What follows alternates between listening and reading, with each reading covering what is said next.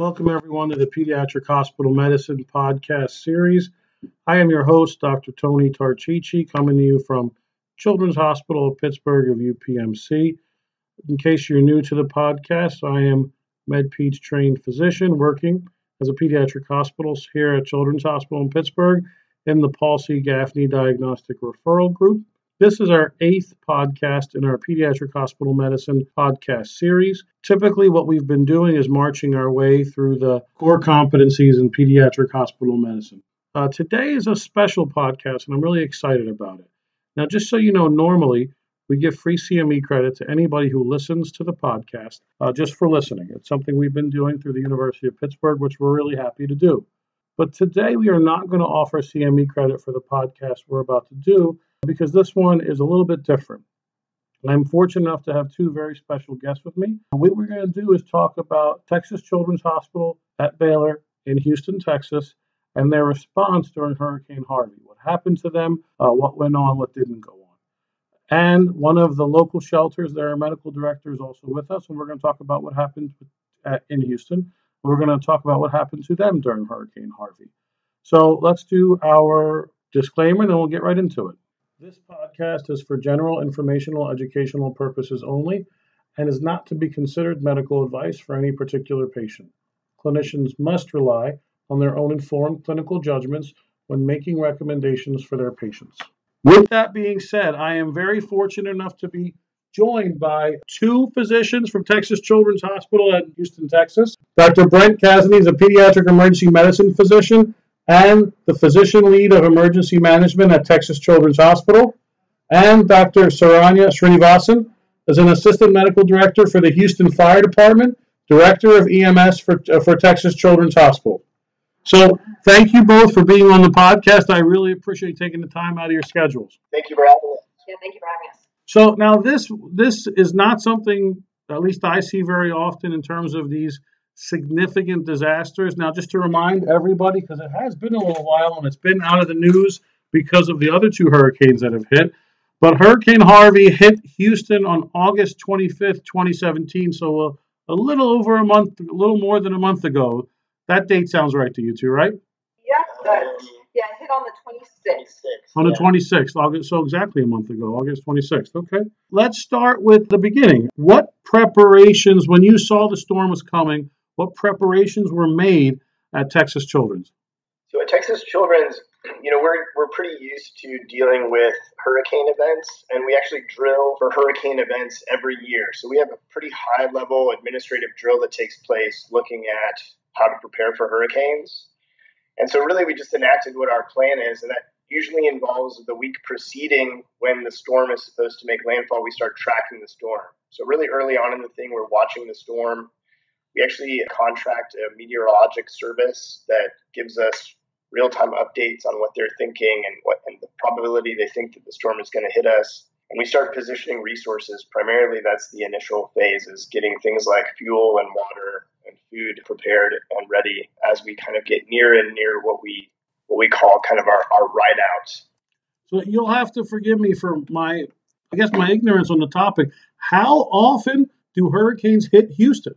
So we've seen some, pretty significant hurricane events over the course of the last, 10 years. If you think about, so going back 12 years, we had Hurricane Rita, which was right after Katrina. And that wasn't much of a hurricane event, but the mass evacuation of Houston led to a lot of issues. And then we've had Hurricane Ike after that, which was a pretty significant event. And then obviously Harvey.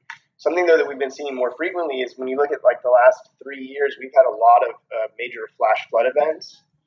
So a couple of years ago, we had the Tax Day flood and the Memorial Day floods over the course of the last 3 years. And those were pretty significant flooding events throughout the city. So that's something I think we've become even more kind of used to, is these flash flood events. Now, I don't want to get too geographic, but one of the things I did want to ask, I'm looking at a map of Houston. What is it that floods? Is it Trinity Bay overflows in, or is it one of the rivers? What overflows to cause the flooding? So there's actually a number of watersheds for the greater Houston metropolitan area. The two most significant to our discussion is really Buffalo Bayou, which really kind of leads to downtown, and so that causes flooding of downtown, the down area, and then Brays Bayou, which floods the medical center. Okay. Now, you've had these flash flooding events before. One of the things I wanted to ask was, how do you prepare for flooding? You can prepare for a storm, but how do you prepare for flooding? And did you ever think of preparing for flooding to the magnitude that you had? That's been one of our challenges, I think, with emergency management, is because when you have a hurricane coming, you kind of have this advanced notice. The storm is kind of coming in the Gulf and it's headed towards Houston, and we have some models that are predicting where it's going to go. But what we've noticed with these flash flood events over the last 3 to 5 years is that they're much more difficult to predict, and so that has been a challenge. I think with Harvey, given that this flooding event was linked to a hurricane, it did give us that kind of advanced notice to do a lot of preparations. But we've done kind of some minor preparations for these other flash flood events, which usually result in a lot of street flooding that then subsides pretty quickly. So there's kind of hours to maybe a day where things are impassable, but that's the extent of it. With Harvey, it was much more of a drawn out response, just given the nature of the storm. Okay, so now when the storm hit and then the flooding started, can you describe the scene and what happened at the hospital itself? So, initially we were kind of sheltered in place and hunkered down as the ride-out team at Texas Children's starting that Saturday morning. And it was interesting because that Saturday there was really very little, if any, rain. It was actually, the weather was pretty nice outside. And we had really kind of gotten everyone in-house that needed to be in-house. So physicians, nurses, environmental services, you name it that you need to run the hospital, we had them in place, ready to work for a 3 to 5 day period as we were kind of expecting the storm to come. And Saturday was really actually the weather was not bad. But as kind of everyone went to sleep Saturday night, we started to have rains in the late evening. And then when people woke up Sunday morning, or people that had been working overnight paid attention as the sun came up, we saw, obviously some pretty significant flooding in and around the medical center that we could see out the windows of the hospital. Okay, now at that point, those physicians and nurses that were there Saturday stayed over. Yeah, so we basically had everyone that you would need to kind of maintain full operations in-house on Saturday morning. So physicians, nurses, any kind of staff that you would need to keep the hospital operational, we had in place Saturday morning, with the thought that we would do, trade out. And every clinical section did that a little bit different, how they did their shifts or did their clinical work and trading out. But we basically had everyone in place to run operations relatively indefinitely. So how long did that group of physicians and nurses and staff have to stay in the hospital? How long were they stuck there? So when they came on Saturday morning, our initial thought was that this could be something that lasted 3 to 5 days. We knew from talking to the meteorologist that this was a little bit different than past hurricane events that would just kind of, sweep into the town and go through Houston and then move on. This was something that was going to linger more and could produce kind of prolonged rains and prolonged flooding. And so we really told everybody when they were coming in that Saturday morning that they should be kind of expected or prepared to stay for 3 to 5 days. How long did they stay for? So we were lucky in that there was kind of a break in the storm where we weren't sure how things were going to go, but it seemed like the weather, kind of a window of opportunity on Monday, where we were actually able to swap out a lot of the clinical staff. Okay. So most physicians had some sort of relief on Monday, as well as some of the nurses throughout. So there were nurses and physicians that stayed there through Wednesday into Thursday, and then others that were traded out on Monday and then got some relief. I can tell you, I got there Friday morning for a shift Friday morning, and I ended up leaving to go home to sleep in my own bed Tuesday night. The physicians that they were able to swap out, and I don't know, I'm only going by what I saw on the news and what I've read online. Were the other doctors boated in, or were the streets drivable at that point? So the Med Center was pretty fortunate that while we saw a lot of impassable roads that Sunday morning, it quickly subsided. They've done a ton of improvements on drainage and the Brays Bayou watershed after Tropical Storm Allison, which was another kind of historic flooding event that really significantly impacted the medical center. And as a result of those improvements, while there was a lot of flooding in the medical center itself, that went down rather quickly, and it made it so we could actually get in and out of the medical center relatively easily after Monday, sorry. So at the medical center, Texas Children's, did you have to evacuate any patients or move any patients? So we did not have to evacuate any of our patients from any of our hospitals. We actually have our main campus in the medical center, and then we have two community sites. One is out west of downtown, about 30 miles. It's our Texas Children's West Campus, and then we have another that's about 45 minutes north of downtown called Texas Children's The Woodlands, and none of our facilities needed to evacuate any patients. So did the hospital end up having to take in patients or people who were stuck, who the flooding caused them to be trapped? Did that happen? So we did receive some patients from a couple of other facilities, mostly high-risk OB patients from a nearby hospital who were evacuated to our pavilion for women. But really beyond that, we didn't receive a large influx of evacuated patients, which is really what we want in this situation, because we want people that need to be evacuated from kind of the area significantly impacted to get out of that area. There were people that were essentially being rescued by the Coast Guard and taken to one of our community sites. So our West Campus site that's 30 miles west of downtown. There were people that basically were evacuated from their homes and then taken there.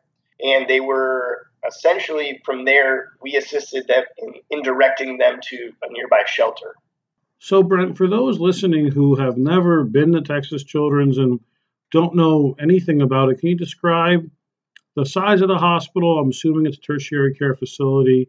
Just some statistics so people can know how big of a hospital we're talking about. Yeah, sure. So Texas Children's Hospital is one of the largest children's hospitals in the country. It's ranked number 4 by U.S. News and World Report. We have a large PICU and CVICU at our main campus, as well as a level 4 NICU. Okay. At our community sites, we have PICUs at both of those sites. And at our site in the Woodlands, we also have a NICU. Okay. And I'm looking here. It looks like it's 592 beds. Yeah, that sounds correct. And in 2013, we had 3.2 million patient encounters, and we perform about 25,000 surgeries a year. So very large, very busy hospital. That's very large, sure. Did the hospital end up having any power issues during Harvey at all? So we did not have any power issues at our main campus. We remained on the local grid there.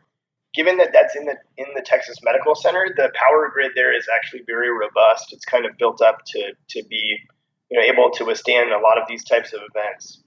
Our hospital out in West Campus was on backup generator for a period of time during the storm, but largely that was because of the fact that as they go about repairing electrical issues in the community, they kind of shut off and on the power, and to maintain a steady stream of electrical flow without having to worry about the generators kicking on and off, we just went on backup generator throughout most of the storm. Okay. Did you guys lose any technology, whether it was EMR, cell phones, internet? No. So I think one of the saving graces of this disaster was that we were able to use, cell phones, regular phones, pagers, everything really from a communication standpoint was working as it's supposed to.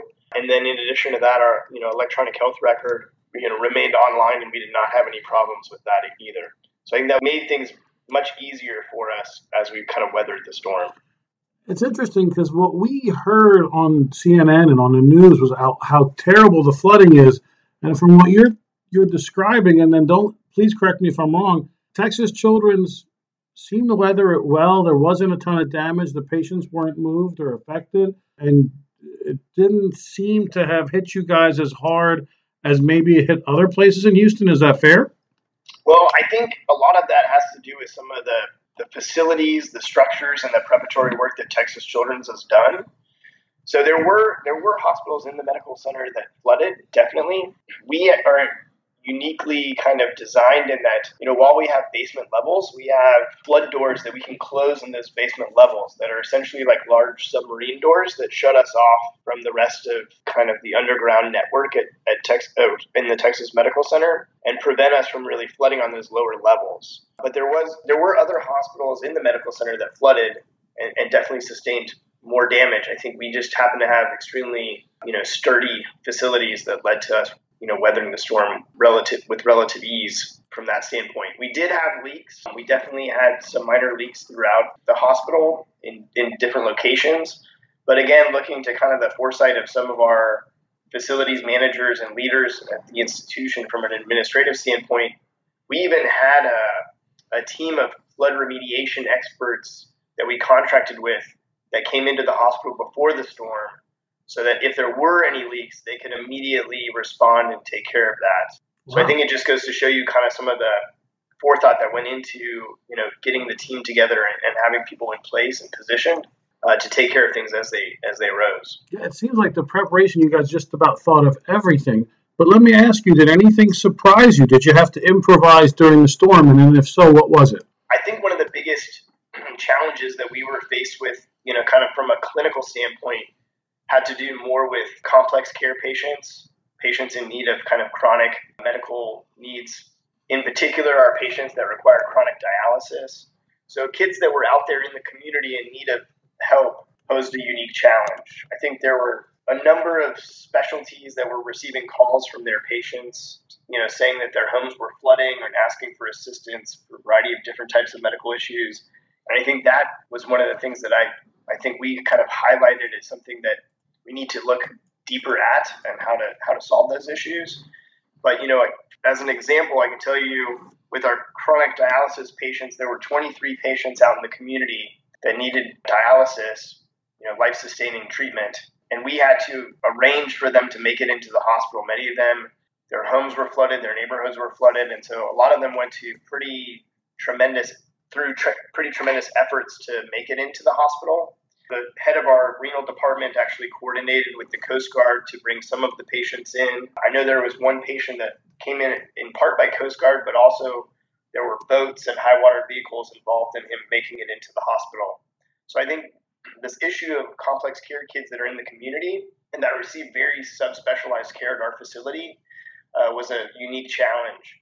I mean, there were thoughts about sending those patients to other facilities outside of Houston, but the reality of it is 23 dialysis patients, pediatric dialysis patients, would very quickly overwhelm pretty much any other major children's hospital in Texas. Okay. And so I think that was one of the unique challenges that we faced. That sounds like a challenge that would be tough to figure out. But from what I'm hearing, I'm sure by the next storm, hopefully there isn't one, you guys will have had that worked out. So your staff that you had stayed there, they were very dedicated. They seemed to were there no matter what. How did they prepare their family? What did you tell them? What did you tell them to tell their family or to prepare their family? How did that work out? One thing that we've been very, I think, upfront about is that we really don't want people bringing their families with them to the hospital in these situations, especially physicians and staff. We do have a plan in place for what we call dependent care. So if there's a need for people that need to be in the hospital and they have nothing else, they have no other kind of backup care plan or don't have a spouse that can take their child and evacuate or hunker down at home, we can arrange for dependent care in the facility, in the hospital for them. We were fortunate that we didn't really have to enact that plan this time. We were able to work with staff that didn't need that. But I think it's always a challenge. I know one of our critical care docs, he always thinks it's funny that my wife is basically just totally fine with the fact that, if there's a gas leak, I go to the hospital. If there's a potential patient with Ebola, I go to the hospital. If there's a hurricane, I go to the hospital, and she's pretty fine with it. And I think it's just, the nature of, she knows what my job and my position is with emergency management and disaster preparedness and response. But we just relay to people, I think, to make sure that your family is kind of prepared and safe. I think in a lot of the messaging and communications that we give about what we're doing at the hospital, we always preach personal preparedness, because I think personal preparedness is kind of the cornerstone for community resiliency. And so we talk about those things with our faculty and staff as well as we're kind of preparing for these things. So is there anything else that happened during the storm that either surprised you or really showed just how dedicated your staff is, or anything that you want to discuss or share? Yeah, I think we are very fortunate at Texas Children's to have, administrative leadership that's there. So I think it's, important to point out that it's not just physicians and nurses that are there, but there are executive vice presidents that are there staying 5 days in the hospital, taking out, 12-hour shifts on and off. There are a number of administrative leaders, physician leaders, our emergency management team that is a great team of people that work together during these things. We're all there in-house as well. And that's what really I think you need to make these things run smoothly. So it's hard to have, I think, physicians that are doing this all by themselves, but you definitely need physician inclusion in the planning. And it's hard to have it just be emergency management by themselves. You really need that commitment from the administration that this is something that's important and that they're going to make sure things go smoothly. Because we all know there are those people that work at the hospital that just know how to get things done. You know, they're the people that you call when something's not right or something needs to get fixed. And those are the people that you want in place there. The people that when you see something that's not happening the way it's supposed to, you pick up the phone and call them and they get it taken care of. And it really, I think, involves those people and those people's commitment to the institution to weather a storm like this and get through something like Hurricane Harvey. But I mean, I can't say enough about our staff. The nurses were tremendous. Most of them actually stayed throughout the entire 5 to 6 days, doing 12 on and 12 off. One of the big challenges that we had was at a point you get to a point in the storm where there's a number of people that aren't sure what the status of their home is. So they're in the hospital and they don't know if their home is flooded or not. And so trying to figure that information out was really important and really trying to make it where we knew who could go home. So I kind of earlier had mentioned that we did this swap out of people, but it was difficult to say who thinks they can make it home safely and who thinks they can get into the hospital safely. And so that was, I think, another challenge that we faced. By and large, I think everybody kind of took everything in stride and kind of, really just dealt with things as they came and handled it in a very admirable way. Sounds like you're absolutely right. And I will say from the perspective of an outsider listening in terms of lessons for other children's hospitals for these types of situations, it sounds like you had a combination of a well-built structure, so thoughtful planning in the structure itself with the submarine doors and everything else. Significant preparation because of issues that you've had with flooding and bad storms, and a very dedicated staff from the top down. Would you agree? I would definitely agree. I mean, I think we're very fortunate to work with the people that we work with. And I think going through something like this is when you really see that commitment and that level of dedication. It's easy when we do drills and things like that to see people kind of get excited about, playing through these scenarios. But when you actually have something so horrible hit your city, I think it goes to show you that these people are actually very committed. So now, Dr. Srinivasan, I want to bring you in on this. You were the shelter medical director and, if I'm not mistaken, the sole pediatrician at the George R. Brown shelter. Is that correct?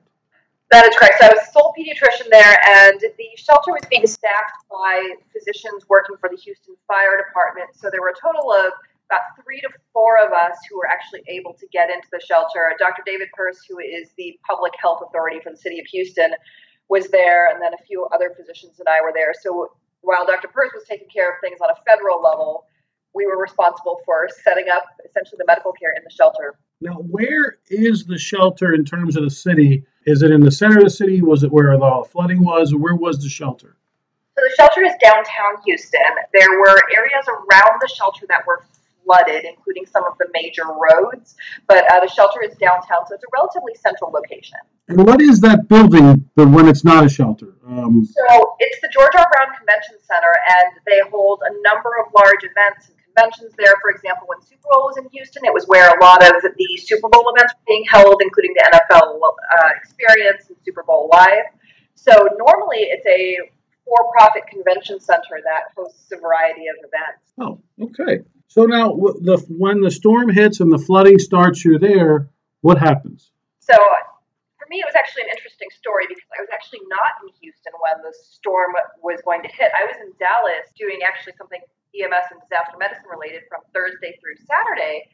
And on Friday, we heard how bad the storm was going to be. Everyone else from Houston opted to drive back. I stayed, and I decided on Saturday that I was going to drive back from Dallas into Houston, much to the surprise of my family and friends. But I felt like with my role at Texas Children's and with the Houston Fire Department, I had to drive back in. So initially, like Dr. Kasny said, when I drove in Saturday, the weather wasn't bad. It was raining a little bit, but the city didn't look like it had been flooded. And then when I woke up Sunday morning, we saw the extent of the flooding, and that's really when the preparations for the shelter started and all of the phone calls began. describe how a shelter like this would prepare. How much food, water, cots, what do you need? Yeah, so the answer is you need all of the above. We did not have a good sense of where the shelter locations were going to be until Sunday. And one of the issues is as soon as it's announced that this convention center is now a shelter, people start showing up at the doors immediately, even before the Red Cross is there to provide cots, food. So when I got in Monday morning to the shelter, we had a meeting and there was a discussion that we had enough food to feed the 2,400 occupants that we had as of Monday through the evening, and then after that we were going to be in trouble. So we had to look to the community, look to local grocery stores, other organizations, charitable organizations to provide food, water. There was a time when we ran out of cots.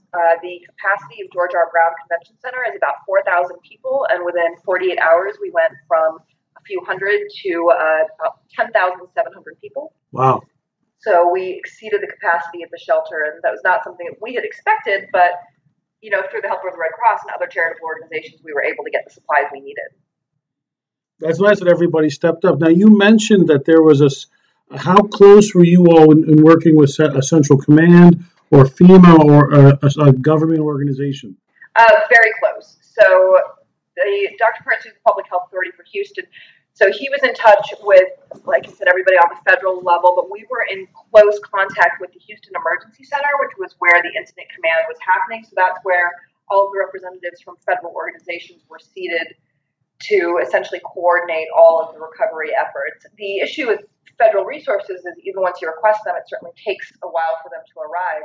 So until the federal resources arrived, essentially what we had available to us is whatever the Red Cross provided and whatever resources and supplies the Houston Fire Department brought in. And it sounds like the community really kicked in and everybody pitched in, and it seemed to work well. Is that right? Absolutely. I mean, it was pretty amazing. So like I said, the first 24, 48 hours, the only medications and medical supplies that we had are whatever is carried on a BLS or an ALS ambulance. And that was really all we were able to get to the convention center. But within a day or two, people started walking in with donations of food, clothing. We had several pharmacies just come donate medications and medical supplies. So it was a wonderful community effort. And this is when it's still raining. People's own homes are flooded, but they're walking to the convention center to bring in these donations.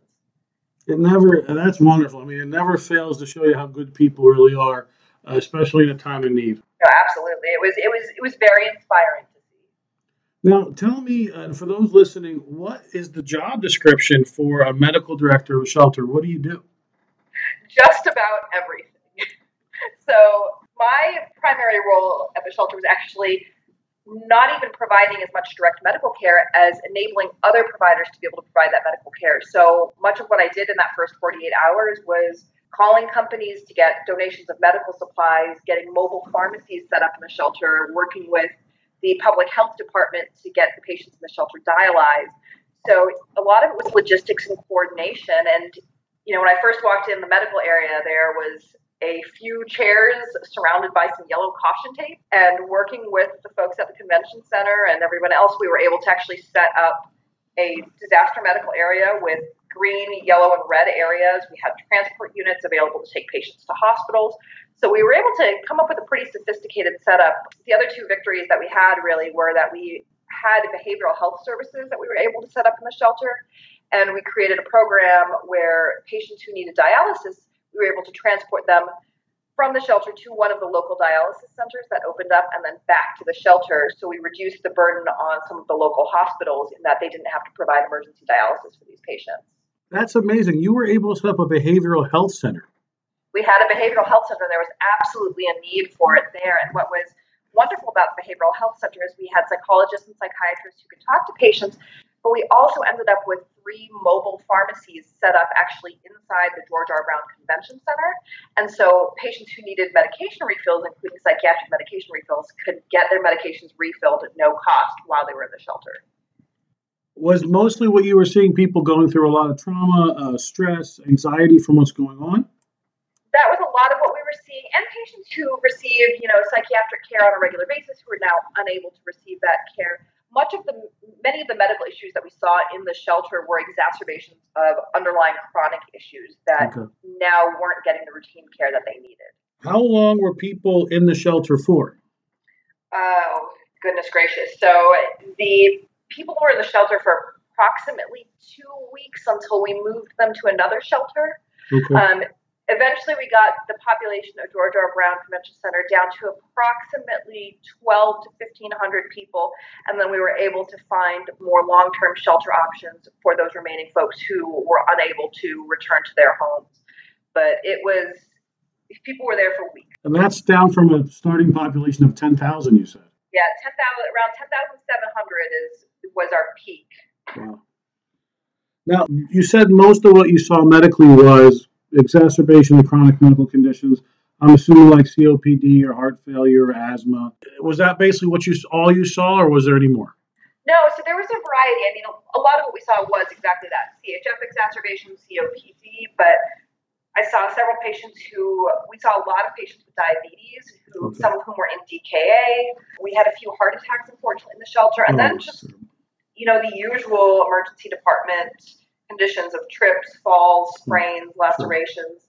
I would say you name it, we saw it when we were there. Did you get any evacuees from nursing homes or any long-term chronic care facilities? So we did not get evacuees from nursing homes per se, but we had a lot of individuals who normally would have been living with a caregiver or in with somebody to assist in their care.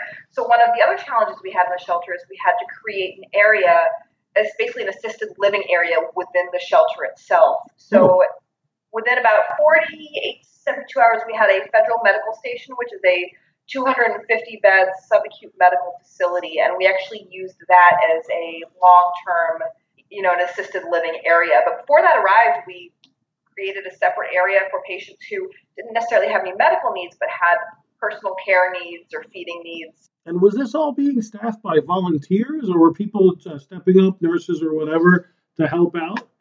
So initially it was staffed by volunteers, and then what the city did was actually create agreements with the Baylor College of Medicine and University of Texas, such that all of the Baylor and UT physicians would be covered from a medical legal standpoint to work in the shelter. So once that agreement was in place, it was staffed by volunteer physicians still, but volunteer physicians from UT and from Baylor. That's amazing. And how many physicians did you oversee at the shelter? I can't even tell you the exact number. I will tell you the number of patient encounters we had was around 3,000. That's amazing. So we saw a substantial number of patients. And what was great is eventually, I'm guessing if I had to estimate, we probably had about 30 to 40 physicians, plus nurses, plus pharmacists. We had volunteers of all sorts there. And then eventually we transitioned care to the federal DMAT team, but still remained on site to help with transports and coordination of care. That's amazing. Now, one of the questions I have is let's say I was a community physician or an outpatient doctor and I was evacuated to a shelter. If I were to come up to you and say, I'm a doctor, can I help? Is that helpful, or would that actually have gotten in the way? It absolutely is helpful. And I think it was great when we had individuals who came up and identified themselves. One thing that I think I learned throughout this experience is even if in your everyday life you are a physician and you are volunteering in a shelter, your role in the shelter may not be the role of a physician. Much of what I was doing was care coordination and getting supplies. So I think when you identify yourself, just be prepared to ask, how can I best help? And you might find that it's sorting medications or escorting patients somewhere. So you may not function in the role that you traditionally serve, but it's absolutely helpful. Oh, that sounds great.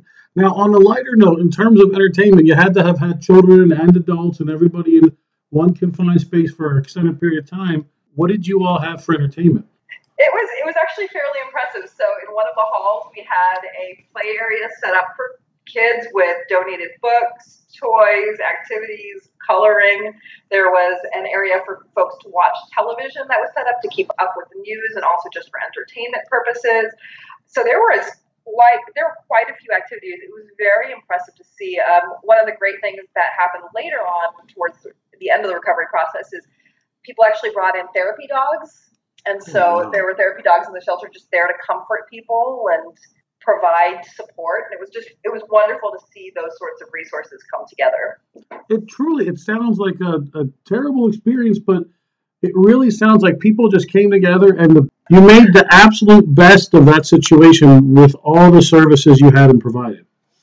No, I think that really is a good way to describe it. And one of the things that I was very impressed by is just the spirit of camaraderie. Everyone in the shelter, even though they had gone through such tough experiences, many of them have lost all of their belongings in their homes, is just watching them help each other out.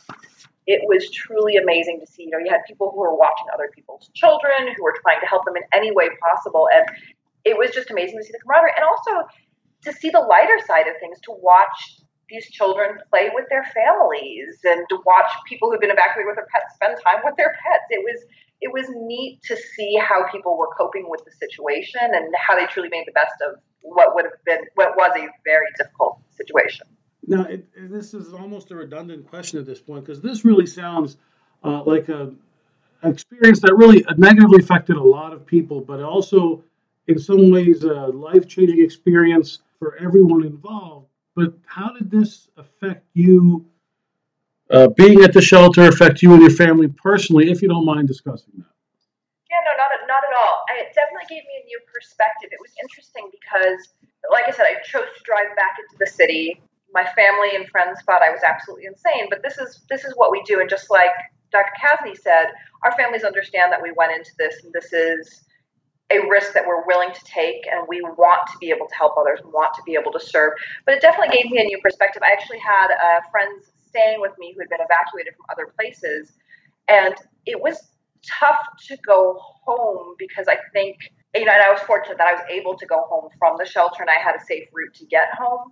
But my perspective definitely changed, and the little things in life didn't really matter as much anymore. So it just changed my perspective, right? It makes you see what's really important, to be thankful for your safety, for having a warm, dry place to sleep, for having food, for having shelter. So it definitely reinforced that for me. To me, you two are remarkable people. You went into this, you stayed there, you braved all the elements to help anyone you could.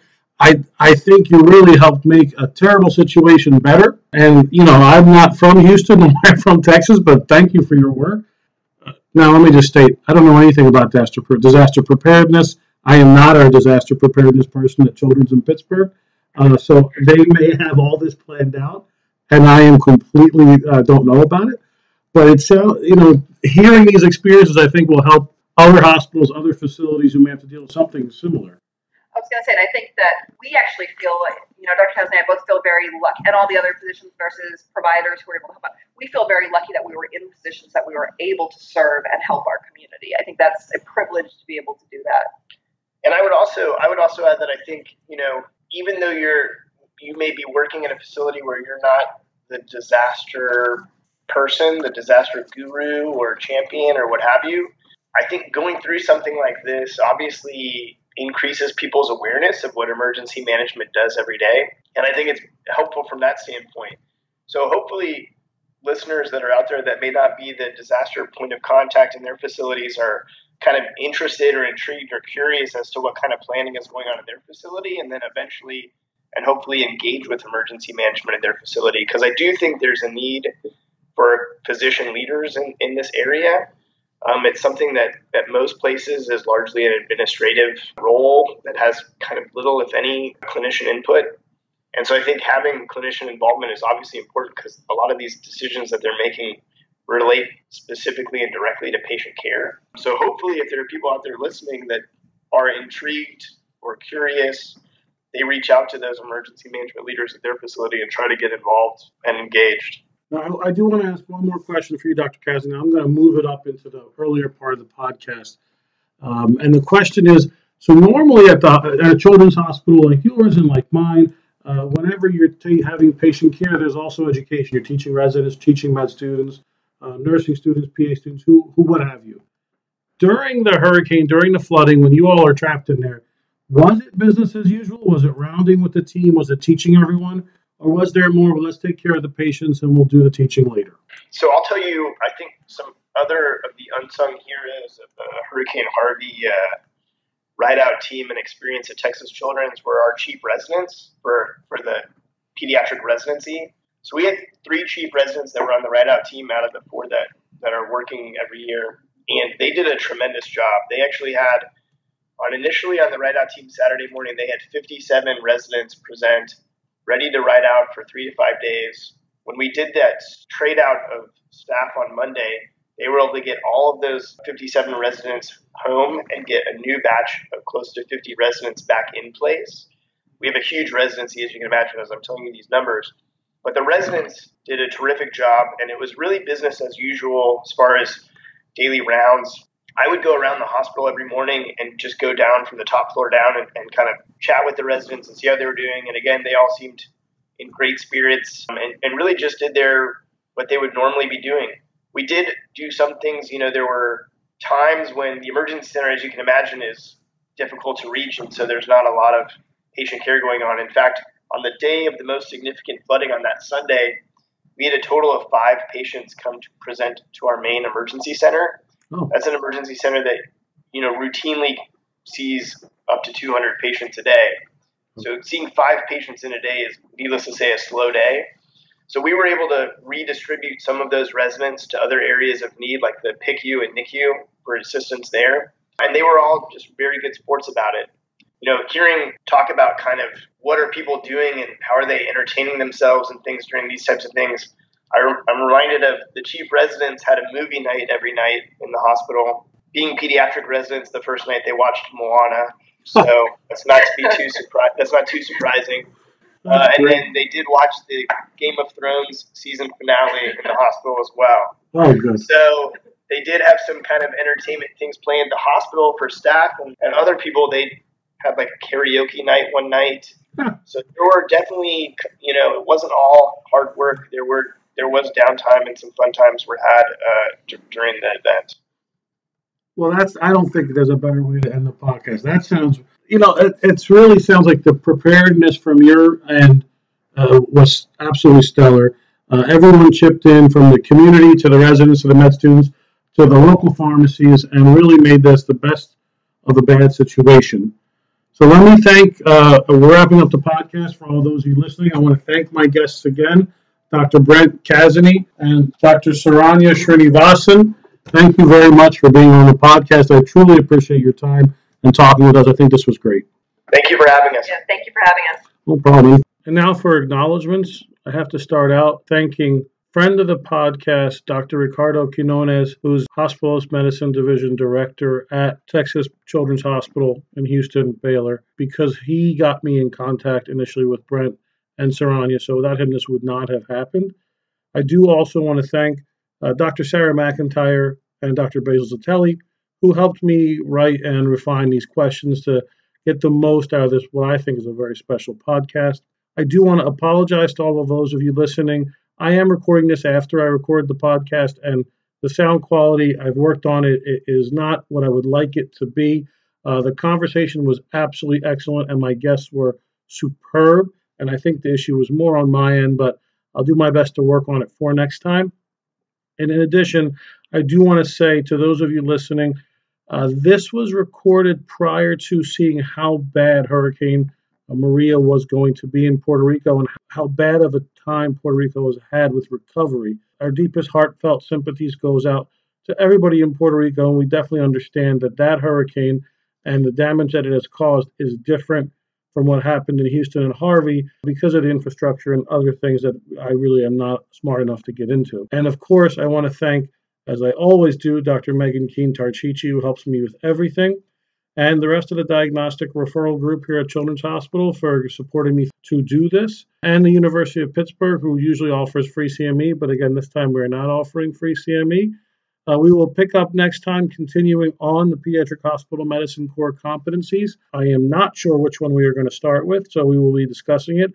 Please feel free to email me with any questions, concerns. If you have suggestions for topics you'd like us to try to get to, at tony.tarchichi, TARCHICHI, @chp.edu. And until next time, everyone have a great day.